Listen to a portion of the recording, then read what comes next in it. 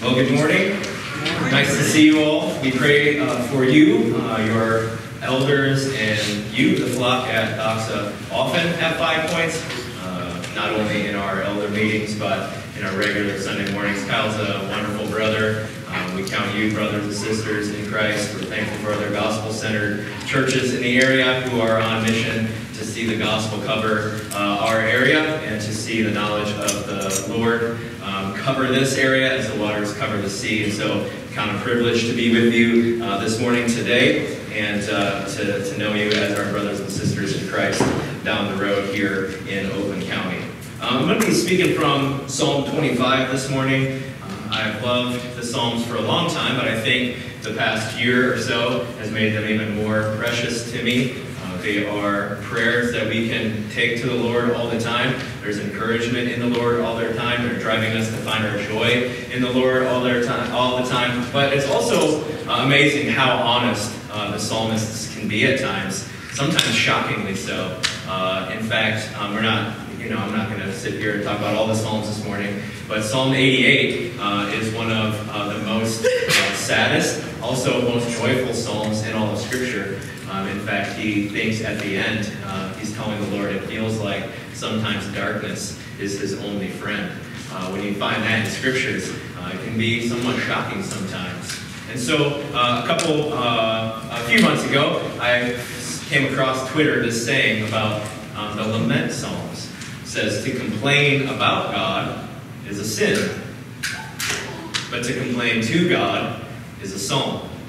And I like how that pastor, who's way more creative than I, came up with that note. So here I am telling you that it's not me, but I'm thankful for Twitter to help us find those creative ways of putting psalms into categories for us. To complain about God is a sin, but to complain to God is a psalm.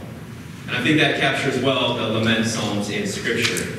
And in fact, if you haven't spent too much time in the Psalms, maybe you don't know, but actually laments make up about a third of the 150 Psalms, which means God doesn't just give us permission to complain in times of trouble, but he teaches us how to engage with him in those times and in trials. And Psalm 25 is one of those lament psalms. So before we turn to hear from the Lord in Psalm 25, let's pray and ask for his help. Father, we thank you for giving to us your word. Help us with what we do not yet know. Teach us. Give us what we don't yet have. And bring us closer to you in ways that we didn't think possible, even in times of trouble. Speak to us, we pray, through your Holy Spirit in the pages of these words, and give us life in Christ. For the sake of your glory, we pray. Amen. David wrote this psalm in the midst of troubled times, and it's also then a path for us to walk when we find ourselves in troubled times. And think about being a Christian walking through trials. What makes us through? How can we walk through those trials? Not with just some vague hope that things will get better in the future, or that our circumstances are bound to change at some point, right? Have you ever heard someone say, things will get better because they can't get any worse? Well, if the last year has taught us anything, things can get worse. And so we don't live on vague hopes. The Bible doesn't expect us to have a stiff upper lip, nor does God want us to fearfully await for the other shoe to always drop. I find it very helpful that Psalm 25 teaches God's people God's way of dealing with times of trouble. And I see three ways Psalm 25 teaches us to do just that. So 3 easy points for us this morning. In times of trouble, go to God, ask of God, and wait on God. Go to God, ask of God, and wait on God. So first, in times of trouble, go to God. If you have your Bibles with me, keep them open in Psalm 25. We're going to just walk through this and study it together this morning. Look at verse 1. To you, O Lord, I lift up my soul. O my God, in you I trust. Now this is King David, so remember, he has lots of stuff at his disposal. He has money. He has power. He has David's mighty men of renown, that could kill thousands with a spear and defend plots of land just by themselves as the hosts of Philistines come crashing down among them. Not only that, he has wise counselors. He's got the smartest people in the land at his disposal. Yet David doesn't turn to any of those options first. He first turns to God. And he does that by lifting up his soul, he says. So this means he deliberately and prayerfully turns to God and lifts up his soul. He decides to take his life and lift it up, put his life, no matter the outcome he desires, no matter how he thinks God should work it out, he puts everything of him and his own life into God's hands. That means he trusts God to do what God decides is best for him. He takes his hands off the steering wheel, so to speak, and hands life and the control of it over to God. Now that can't be an easy decision to make. We know that's the right answer, but think about the troubled times David is facing. We see all kinds of trouble David faces in Psalm 25. There's fear. In verses 19 and 20, and in verse 2, there are real enemies, many enemies, too many enemies for David to count. They are coming against him. Real enemies. There's shame. You see that? He's mocked. Feels like his reputation is being torn to shreds in verse 2. David faces uncertainty. He doesn't know what to do next as he asks God for guidance in verses 4 and 5. He's very unsure. There's guilt hounding him. He remembers how often he's failed God and all the sins that he's committed against God in verses 6 and 7. And then he is lonely and afflicted. We see David talking about feeling alone throughout the psalm here, but especially in verse 16. So it seems that social distancing and loneliness aren't just a 21st century problem. It hasn't really been a stellar time for David, has it? I mean, when you just think about those things, and most of those are repeated throughout the Psalms, but we get all that in just the first few verses. That's quite a list. And it would be overwhelming if not for the fact that David goes to the God who's bigger than all of his troubles. And that's why David's not burned out. That's why he can write a psalm, even a psalm of lament, a hopeful psalm, even as the endless waves of discouragement and trouble crash upon him. Everywhere he turns, he's got another problem. Have you ever felt like that? Look at verse 3, though. This is why he's never burned out or discouraged. Indeed, none who wait for you shall be put to shame. In other words, those who go to God and stay with him will never come to a point where they wish they would have gone to something or someone else for help. So friends, I find verse 3 so wonderfully life-giving and helpful. I mean, it's honest, isn't it? It's honest about all the trouble that we find in life, the troubling times that are so often part and parcel of life in this world. I was just talking to Rick in the back about having little kids, and I'm getting into an older stage. My kids are in 8th grade, 5th grade, and 2nd grade, and they still act like they're 4 sometimes and try to jump on my back, right? And I'm getting a tad older than I used to be now, so when they attack me from behind, they can take me down quite easily. But they're not trying to attack. They think they're 4, they want a piggyback ride, right? But isn't that so often how trouble feels like sometimes? When you weren't expecting it, it just launches and attaches itself to your back. And then if you're like David and you just continue to move through life over the years, doesn't it seem like you're just giving trouble a piggyback ride until the very last day you're alive and it finally gets off and attaches itself to someone else and you're finally free of the burden? And so it's so life-giving to hear David here. Because he's not whining, even though this is a lament. He's confident. He says he's sustained in trouble. Not because he oozes this inner strength. He just says he's uncertain, feels guilty, and has dealing with shame. So he's not oozing this inner strength or has some vague hope that things are bound to get better at some point. He isn't confident in anything he is or has done. His confidence flows from the God he goes to in his trouble. God's bigger than all these troubles. And indeed, none who wait for him will be put to shame. So in times of trouble, go to God. Lift up your soul to him. And that begs the question then, where do you go? Where do you go with your troubles? Well, some of us go straight to solutions, right? Some of us go straight to solutions. Problem, here's 8 ways to deal with it. And if you don't know that, but you need a solution, there's always the Google machine that will help any one of us out at any time with its solutions. Some of us go straight to friends. This happens and you pick up the phone or send a text. And some go straight into yourself. You're like, this will not defeat me. I can do it. I can. And each of these, David tells us in verse 3, are the first steps to shame. Now please notice I said first steps. These might be next steps. But they can't be the first step. Because all those who go to God will not be put to shame. And all those who don't go to God will be. So they can't be the first step. They might be next step, third step, fourth step, 10th step, but they can't be the first step. So Doxa, I ask, who will you turn to day in and day out in 2021? Will you lift up your souls to God? And remember I said that is deliberately and prayerfully putting your life into God's hands. And so lift up your souls is a euphemism in the Psalms for prayer.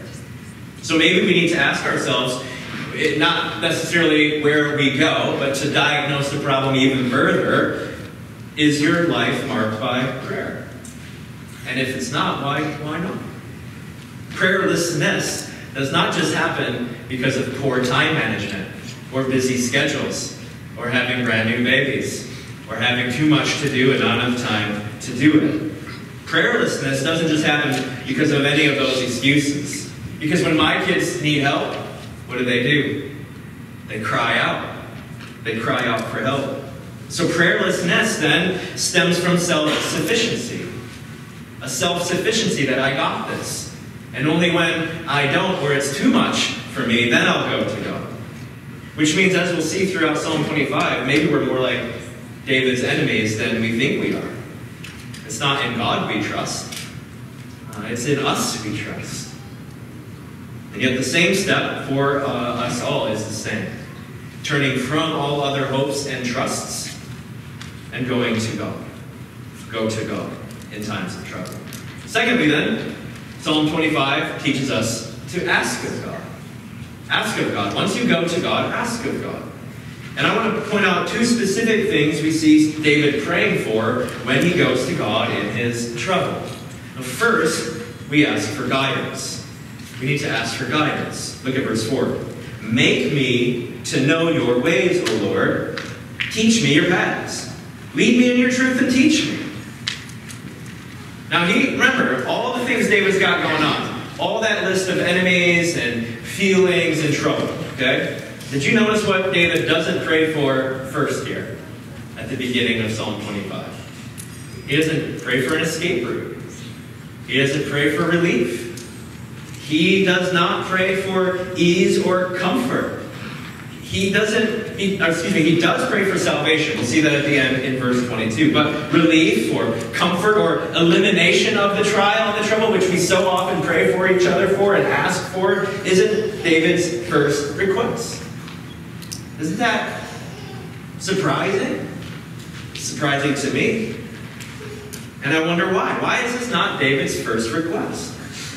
And I think it's because David knows escape or relief or comfort are ultimately not what's going to make him happy. He knows his ultimate hope is not where much of the world runs to for salvation. What good, Doxa, is it if you have an easy life, a trouble-free life? If, when you come to the end of it, you don't have God. And I think David knows whatever happens in his life, he wants to walk through it with God, and at the end of it, have God. So he first asks for guidance. He asks for God's grace to know and live according to God's will. Walking according to God's ways. He wants the ability to learn God's paths so he can walk in them. Even in the midst of trouble. No matter where the Lord leads him. We do this all the time, every day, with GPS apps. Right? And even if you know where you're going, you put your destination in because now those apps can tell you if there's an accident or if there's trouble or traffic. So why take the regular route if it's going to take you a half hour longer? So we put them in, even if you know you're going to grandma's house or to a business meeting you've all been to, and you want to avoid all the trouble. Except here in Psalm 25, the destination isn't those things. It isn't Doxa Church on a Sunday morning. It's living life the way God intended. That's what David's asking for guidance for. And so when David asks to know God's ways and paths, he doesn't mean there's some secret knowledge that has to be discovered or God has to give in order to live. And he isn't also talking about specific decisions, like which school do we send our kids to? How do we do school right now? Do I get these things? Do I do those things? He's not talking about going to college and which one to pick, or should I take this job opportunity? He's not talking about specific decisions like that. But when David says ways and paths here in Psalm 25, they're poetic ways. It's a poetic language of referring to the Bible. God's self-disclosure to us, his revealed will. So David is really asking to know how to obey God through understanding the Scriptures, the word he's given us. Here is his word. God, help me know it. Make me to know. And he has to pray that, make me to know, because he realizes that while this information is available to everyone, we don't have the ability in ourselves to put it all together, to understand his word. That's why he prays, make me to know. Now, Paul picks this up in 1 Corinthians chapter 2. And he picks up the same thing, that we have to be made to know. He says, the natural person does not accept the things of the Spirit of God, for they're folly to him. God's ways are folly to him. And he's not able to understand them because they're spiritually discerned. Now, he doesn't mean that natural people who don't have the Holy Spirit, because the Lord hasn't saved them, hasn't rescued them from sin, so they don't have his Spirit helping them. What he doesn't mean is that they can't read the Bible. It's in English. They can read it. But he means they can't understand or accept it. Apart from God opening the eyes of the natural person and giving them life, God's ways and his paths, his word, is foolishness to us. We'll find other things to put our trust in. We'll find things that are more wise or seem to make more sense. It's foolishness apart from God opening our eyes. And that's why David's enemies are actually taunting him in Psalm 25. They're like, look at this guy. What's he doing? How's he making all these decisions? Look at his trust. Where's his God now? Look at everything around him. Look at all the trials and troubles he's going through. They can't understand why David would go to God and why he would want to live out his ways. They're mocking him. They're mocking his confidence in God. But that's why David says, make me to know. Don't make me walk away from you. Don't let me walk away from you, Lord. Make me to know your ways. Because people have to be made to know the things of God. That's why David prays in verse 4, make me to know. He's asking for guidance. Humility is a big part of this ask. Humility is necessary if you're going to ask for how to live, for the guidance necessary to walk in God's ways and paths. I like to not have to put in the address into the GPS, app. I want to not have to depend on that, right? Then I definitely don't want to when I'm lost. Because then I have to admit, with everyone else in the car seeing it, I have totally, absolutely no idea where I am or how to get out of this mess. How many of you had puppy recently, or have ever had a puppy and had a house train one? Anyone got one like right now? Yeah, she's got one right now at home, so she knows, right? You got a puppy, they make messes, they bite things, they don't know how to live in your house, they use the bathroom wherever they want and wherever they want. They have to be made to know. And though none of us like to be referred to as unhouse-trained puppies, that's what David is teaching us in Psalm 25. He's teaching us that we need the kind of humility that understands we have no ability in ourselves to walk God's ways and paths unless he helps us, unless he makes us to know. In other words, only those who know that they don't know God's ways will humble themselves to be taught God's ways. We need a humility that will constantly come to God and say, I need you. Help me. Teach me. Don't leave me off. Help me to know your ways. That's why David prays in verse 9, God leads the humble in what is right and teaches the humble his ways.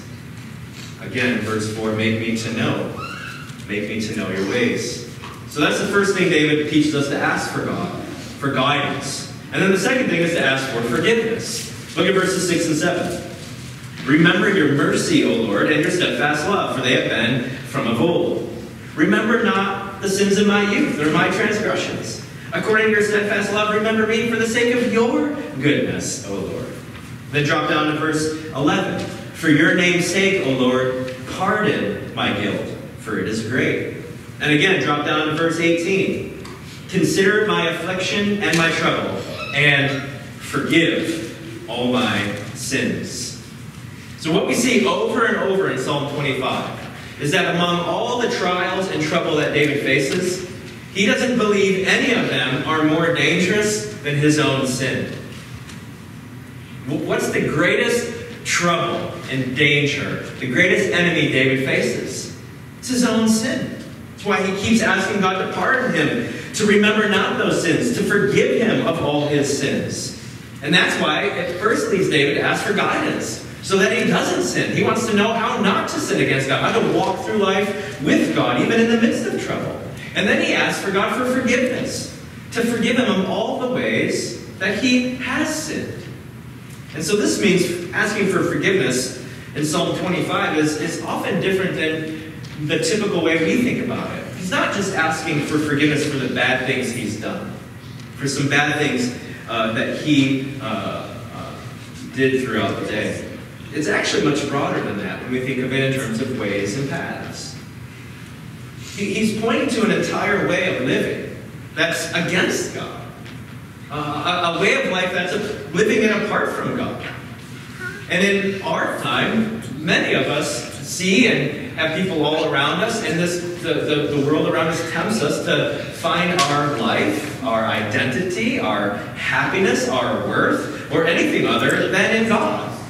We find our life, our salvation apart from God. So it's not just doing a couple things bad, but the rest of my day I did all right. It's more of an entire way of living that's against God.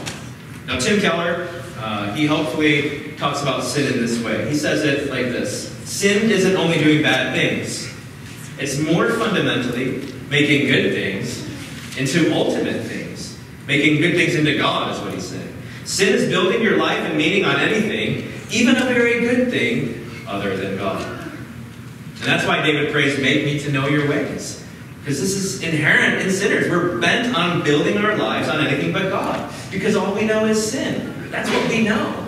That's what's natural to us. So we have to pray, God, make me to know your way. Guide me. Forgive me of all the ways that I live on everything else but you. And so we see how that guidance and forgiveness then go together here when we ask of God. We ask for God in his grace to forgive us.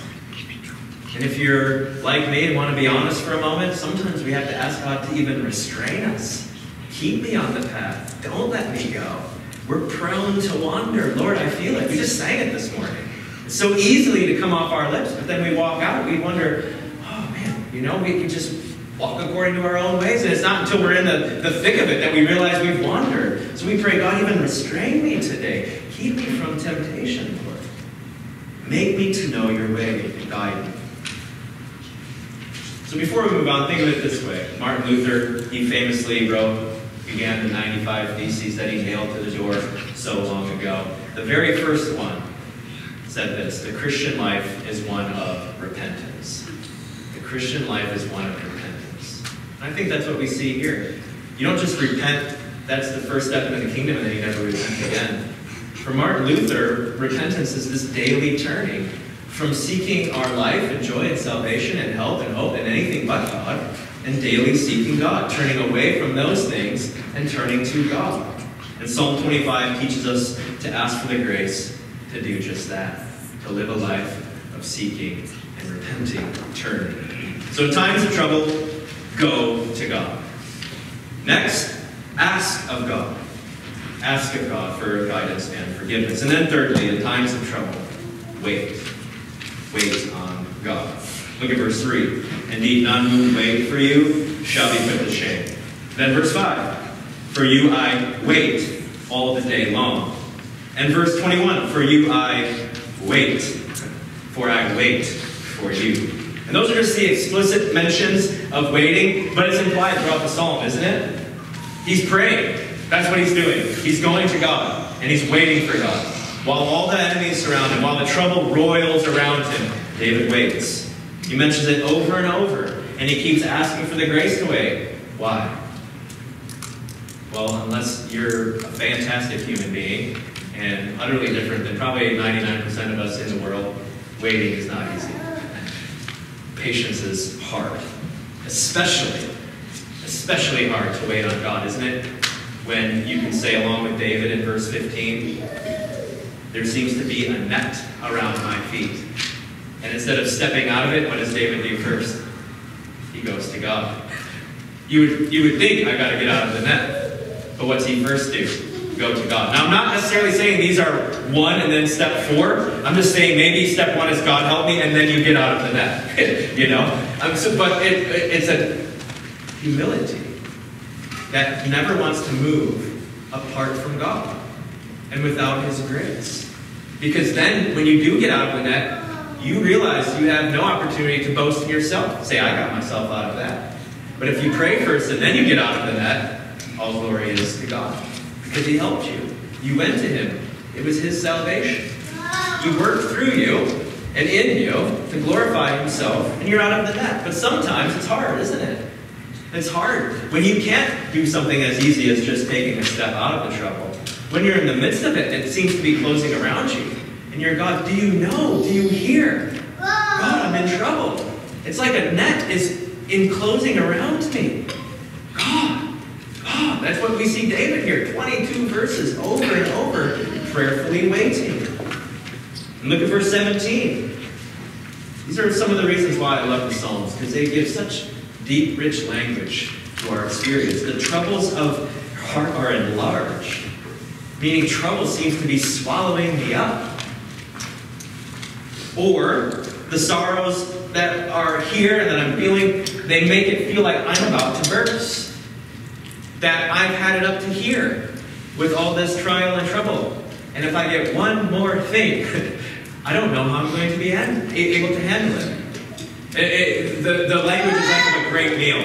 When you're with some friends, you're having a great time, you don't want the time to end, you don't want the food to stop, and the music is just going, and you just love it, right? You just don't want anything to happen. You don't want the night to end. And have you ever had like your stomach feel like it's right here, and you're like, I don't need to eat for like 2 days, and then like someone else says, hey, pass that plate, and it looks so good, but now all of a sudden it's like there's not one more millimeter for any morsel of food. Okay, so that's the good way of thinking about this. David takes that feeling that we all know, that we don't want it to end. We're just so full on that side. He says that's what sorrows can make you feel like another time. And Lord, if there is one more drop of trouble, I feel like my heart is going to burst. I can't take it. And so to our ears, when you're in that moment, or you have a friend that is in that moment, and you long to do something, and we hear, wait, can we be honest just for a moment and say, that sounds stupid? Maybe Kyle will never have me back. But I'm a pastor that says, waiting sounds stupid. It sounds dumb. I know it's the Sunday school answer. Read your Bible and pray every day. Saying that like over and over every Sunday when I was a kid growing up. But it sounds dumb. It sounds ridiculous. But that's because we don't think of waiting the same way Psalm 25 does. That's waiting from the natural perspective.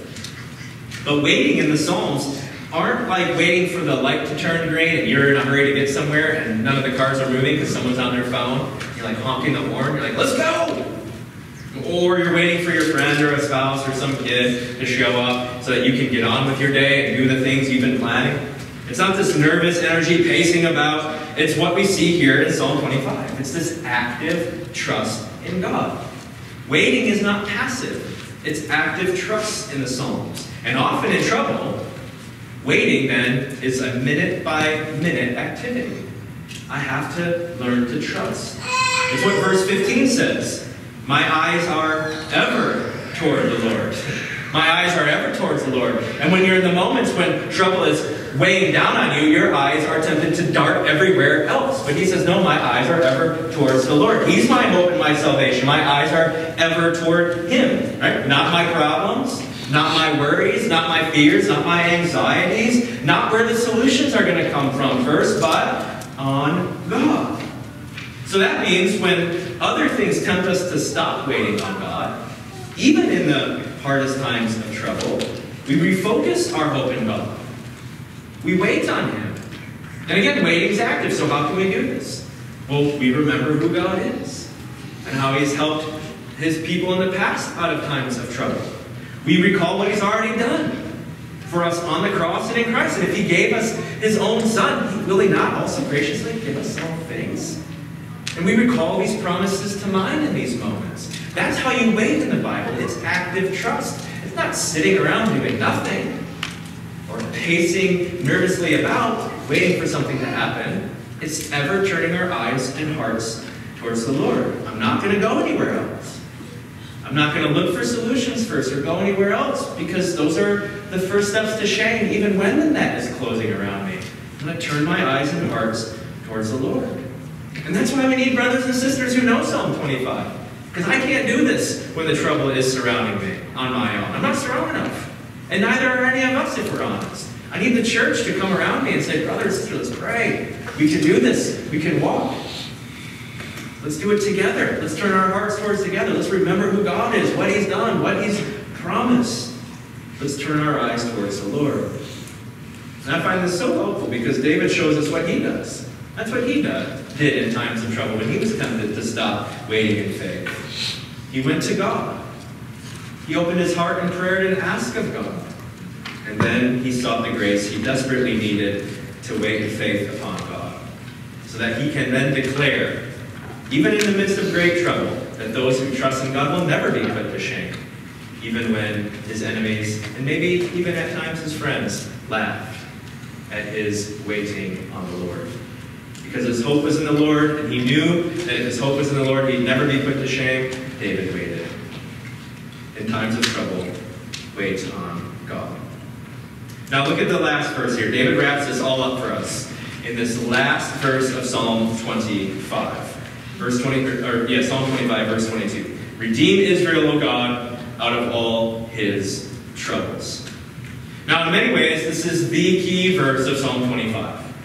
Everything has been building towards this, but it's kind of in a weird way. You can't see it in English, but in the Hebrew, this psalm is an acrostic psalm.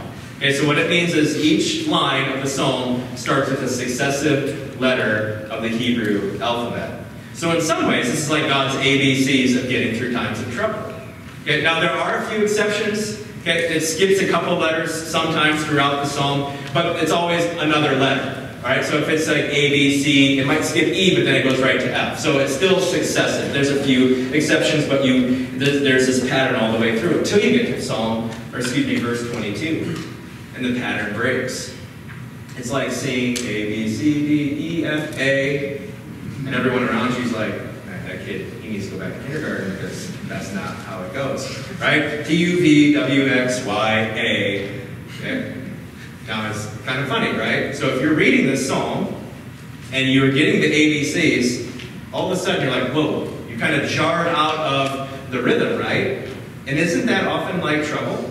You're just going about your day, and all of a sudden a speed bump of a trial hits you. You're jarred out of like your sense of peace and calm and comfort, that sense that of, I can do life, I got this, and then all of a sudden something happens and it drives you back to the Lord. That's what Psalm 25 is kind of like. And you can't see the acrostic in English, but actually most translations highlight this. Probably in your Bible, it does in the ESV. You have everything just right there, and then all of a sudden there's a larger space before verse 22.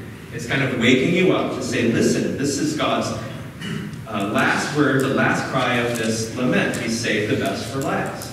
Redeem Israel, O God, out of all his troubles. Now let's look at this. So Israel is biblical shorthand for the people of God.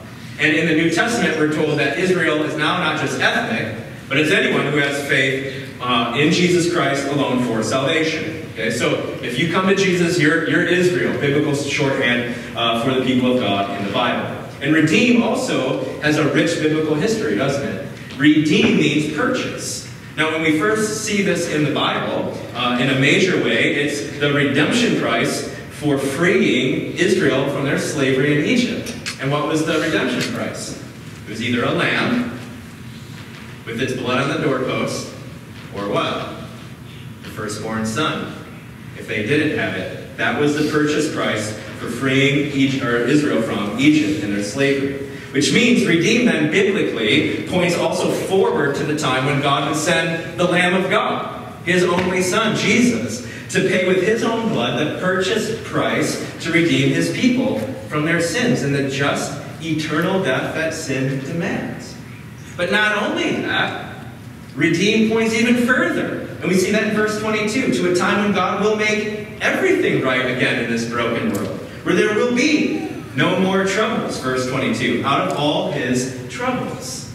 And we like to spiritualize this in the church, that this is just spiritual trouble. But all means all, not just spiritual trouble. Of course, trial and trouble are in the world because of sin. And sin is a curse, and it's cursed this world, and God has come to redeem it. But when he does redeem us, not just out of our spiritual mess, he will redeem us out of all of it, all our troubles. And so, when we're in the midst of troubles, one way Psalm 25 equips us to be a waiting people is to remind us that there's coming a day when God will redeem us out of all our troubles. Never again will you have a friend call you and say, I have cancer. Never again will you have a friend say, I can't breathe. I have such anxiety and a panic attack right now. There's one day coming when there'll be no more envy or strife or awkward tensions, or job losses, or hatred, or bullying. There will be a day where there's even no more tears, when sadness has been banished forever. And so we can say, just like David, yes, 2020 was a pretty troubling year. And maybe for you, 2021 has been more of the same. But what is our hope? But trouble will not have the final word. For God's people, and in Psalm 25, what is the final word? Why is it that we can wait on God? The final word is not trouble, but redeemed. God's people will be redeemed from all their trouble. That's our final word. For those who hope and trust in Christ alone, redeemed is our hope. And that's the banner that flies over our lives, even in the midst of trouble. And that's how this psalm saves the best for last and equips us to wait. Because even in the most troubling times, we can wait. Not because we have some vague hope, or we're just kind of stoic with a stiff upper lip saying, yeah, it's going to get better at some point. But we have a certain sure hope that God promises to redeem his people from all their troubles, whether I see that in my lifetime or not. So in other words, we can wait because God's past faithfulness fuels our present waiting. That's why waiting isn't passive. It's active trust. It's recalling to mind God's past faithfulness so that I can be presently waiting for the fulfillment of all his promises. Waiting isn't passive. It's that verse 15. My eyes are ever towards the Lord because he's never failed in the past and he surely isn't going to stop now. But again, I know that's easy to say on a Sunday in a room like this. But what about this afternoon or this week when it turns out God's timetable isn't your timetable? Or that God's timing isn't your timing? And then all of a sudden we have Psalm 25. And that's the hardest part, isn't it? To wait in moments like that. But it's even in those moments that we must throw ourselves back on God's faithfulness to fuel our present waiting. So verse 22 then teaches us how to wait. Not just because of God's past faithfulness, but then his future promise of redemption. So think about it. Where do you turn to in times of trouble? Usually it's we want to get back to normal.